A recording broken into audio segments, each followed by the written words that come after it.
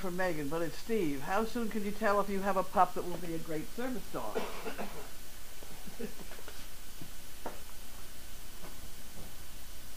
I guess that's for you.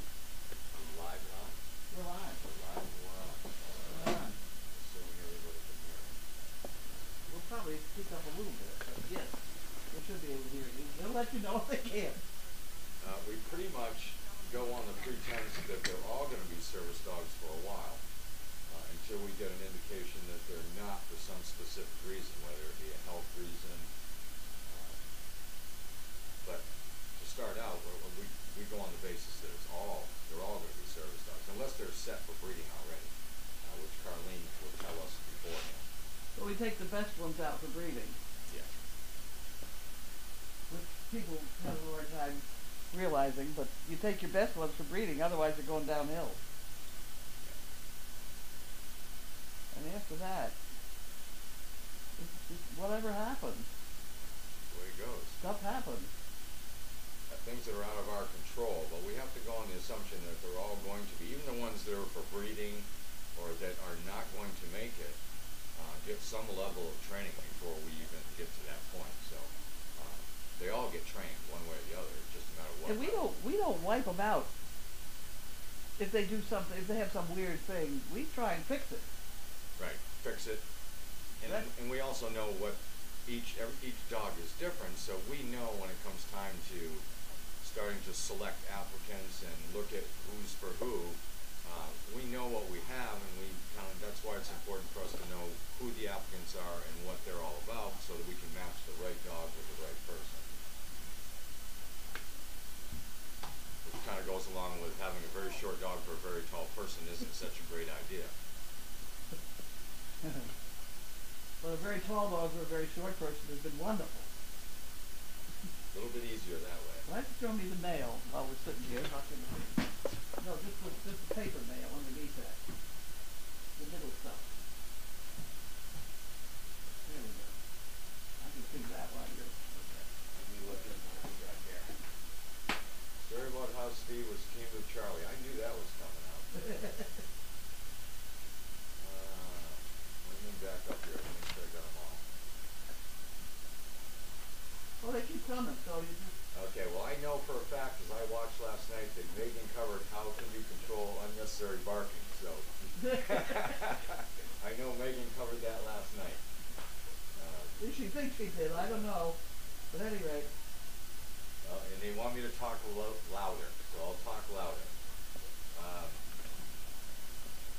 What is your favorite activity in training the dogs and puppies? My favorite is when they get to the point that you can put your thumbs up and go, yeah, because the dog finally gets it. And they've figured it out on their own, and all you've done is guide them to making sure they know what they're doing. So the favorite part for me is when they start to really progress and show really good work ethics. And once they get it, they seem to stick with it for most of the part.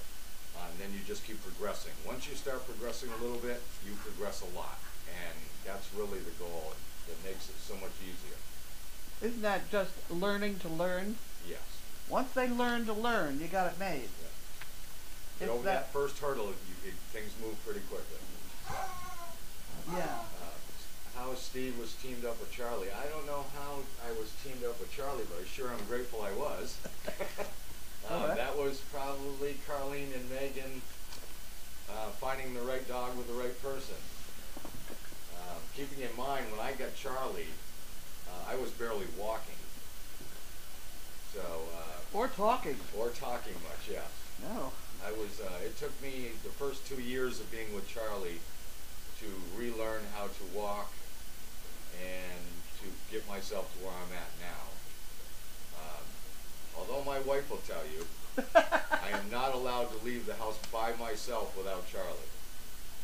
Going with an adult human is fine, but not to go out by myself without Charlie. Where did I learn to work with dogs? I've worked with military dogs. I've worked with police dogs. I've done some training with, I call them civilian dogs, obedience, misbehaving dogs, and then working with Carlene and Megan with service dogs. Carlene said something very, very good the other day. It's as many years as I've been working with dogs, it's been a true fact. You can't teach trainers. They either get it or they really don't get it. And you can really see very quickly if they don't get it. You kind of have to, I always say, be one with the dog. You either understand dogs or you really don't understand dogs enough to be trained. So it's kind of one of those deals that you look at a dog, you watch a dog, you evaluate a dog, and you want the dog to learn, and you just figure out how that's going to happen. And one thing I always go back to is, what would the mother dog do if the mother dog was going to teach this little puppy how to do something? I try to not to forget that. Yeah.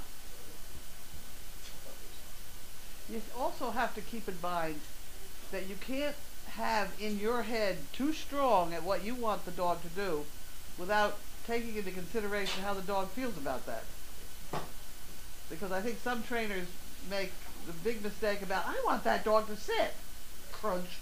You know, no. Please, let's do it, you know. Once they get the idea, once they learn to learn, then you're all set.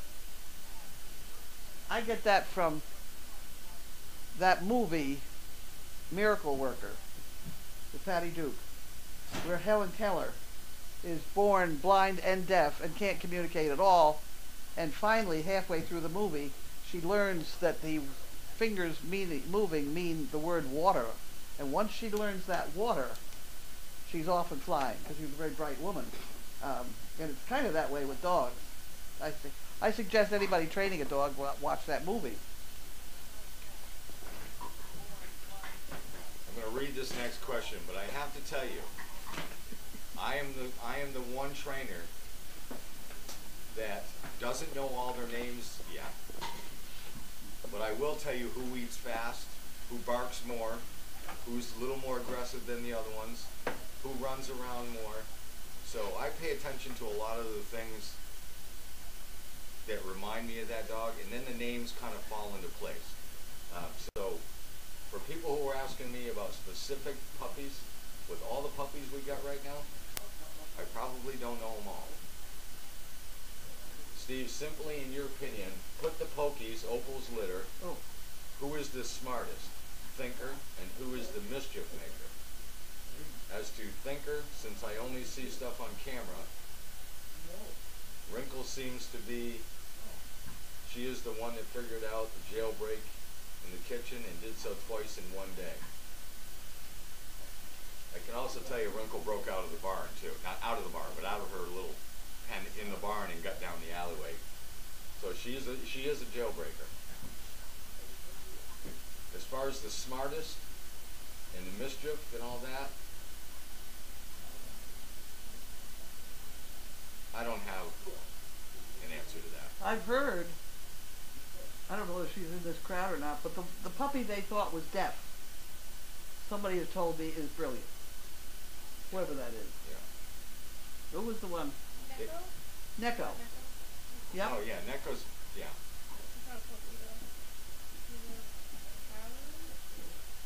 I can sum up that if I know their name already, it's probably because of a reason. Like Neko, what's the other one, Addie? Yeah, Addie. Washer, Tumbler. Those have all given me a reason to know their name. Did you take any pups out in public today? Yes, we did. We try to get as many as we can out, along with pushing the older dogs at the same time. Where the older dogs are getting a little more time out because we're extending their focus and their ability to be out in public more often, where the puppies don't go out as long of a time period because their attention span is a lot lower right now. And they're working a lot more to get over that first hurdle of wanting to learn how to do things. Where the older dogs already know they're learning, and we're really kind of pushing them to go further time frames and lengths to make them better service dogs. Plus the fact you've got the car ride. Yes. The young puppies haven't been in a car that much, so that's, if you don't do any more than ride around the car for a few minutes, that's a big plus right there. We're gaining right there. Where the older dogs, to them, a car ride, a breeze. Yeah.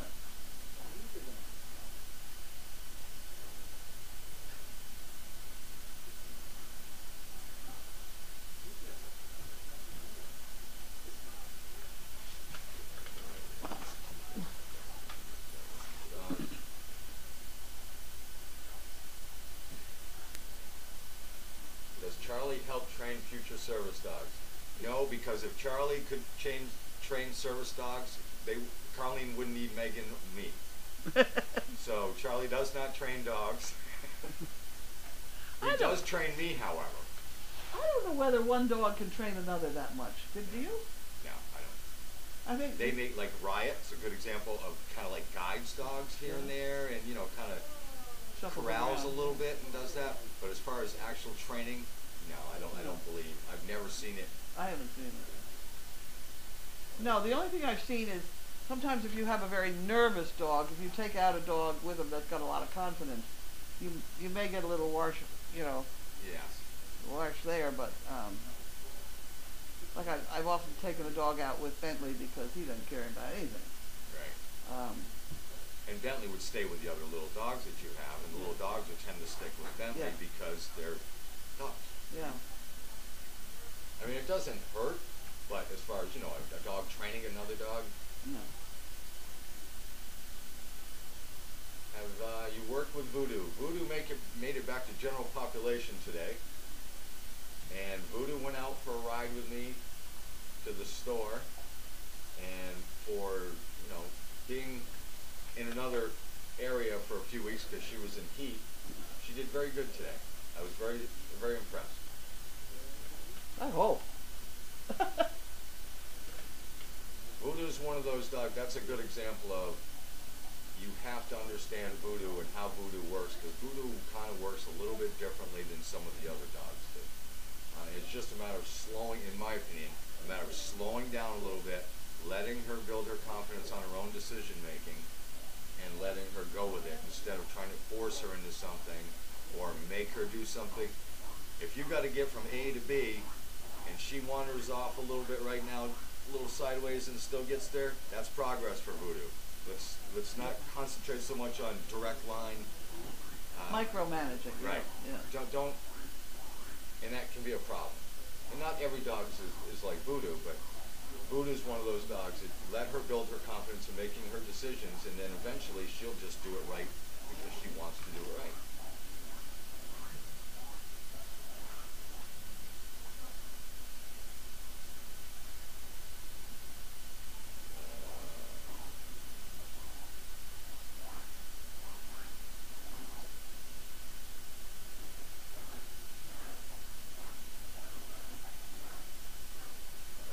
I'll answer the question about barking because it brought up again. Megan did cover it yesterday. I will repeat it for you. A dog that is going to continuously bark is going to continuously bark.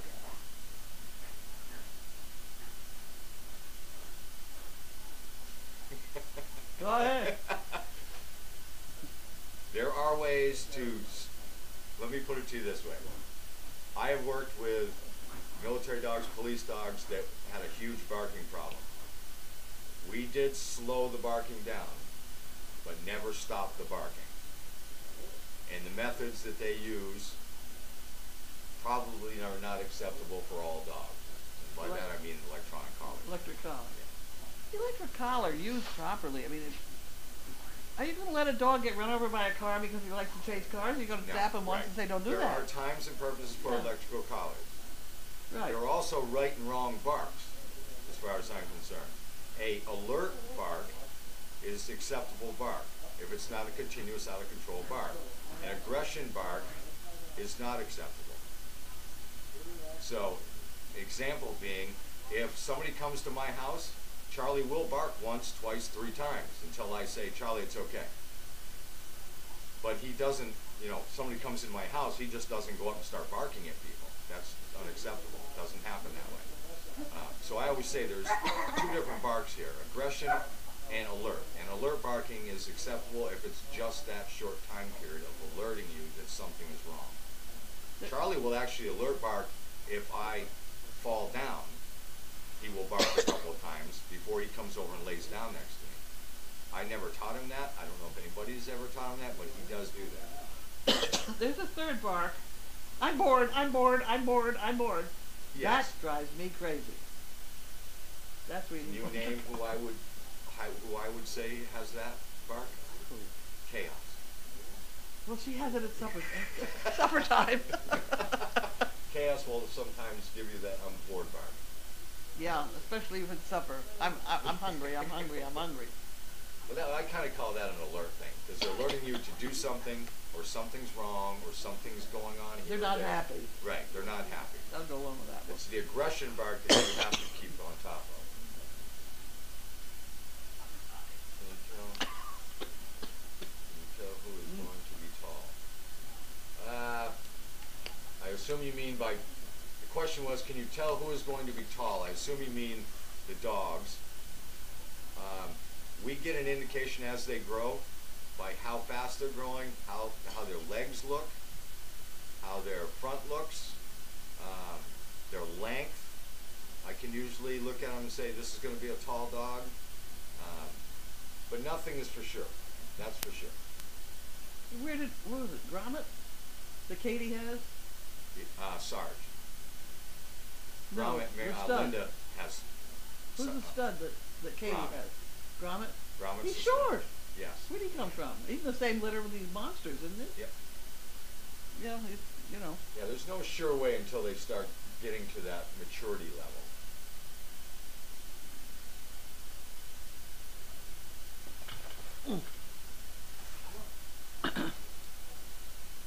At what age do you start training the puppies, and when do you feel they are ready?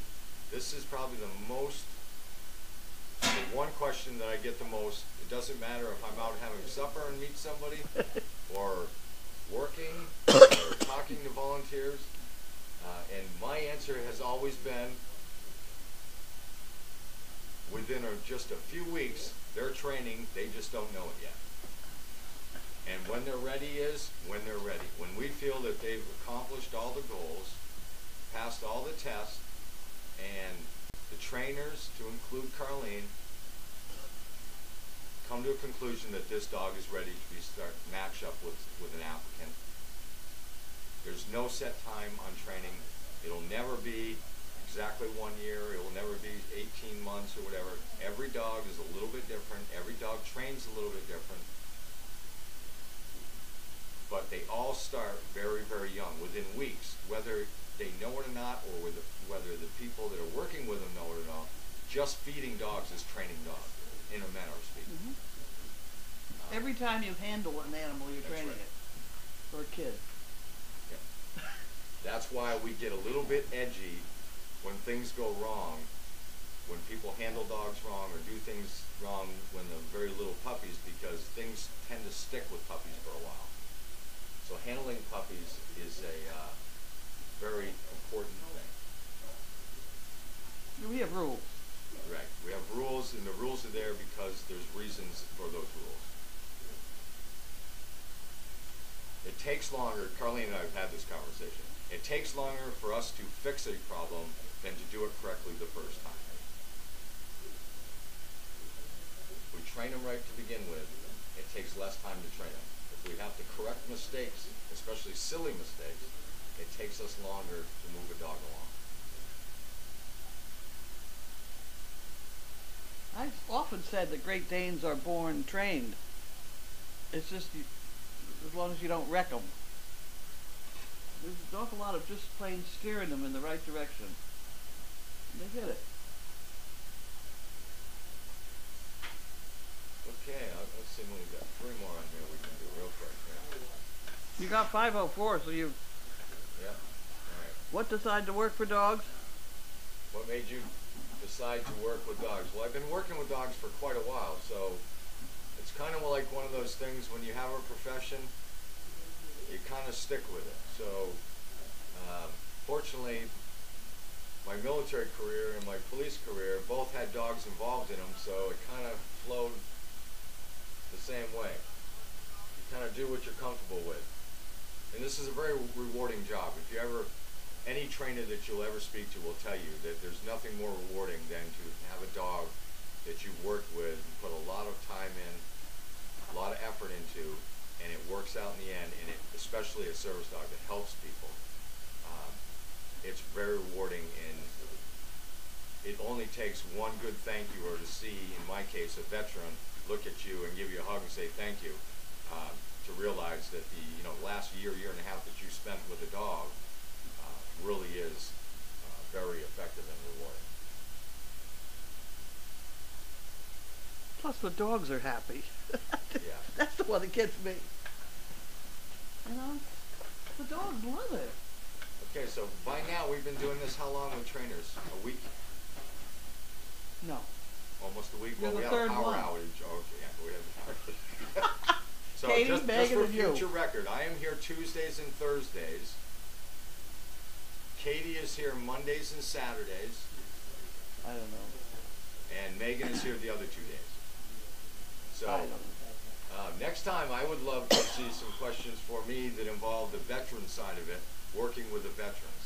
Oh, Without giving out information about the veterans themselves, but I can give you some stories, some related information about how the veterans, how we kind of work with the veterans, and how we kind of link up with the veterans and the dogs with the veterans. Thank you very much, and I will see everybody Tuesday.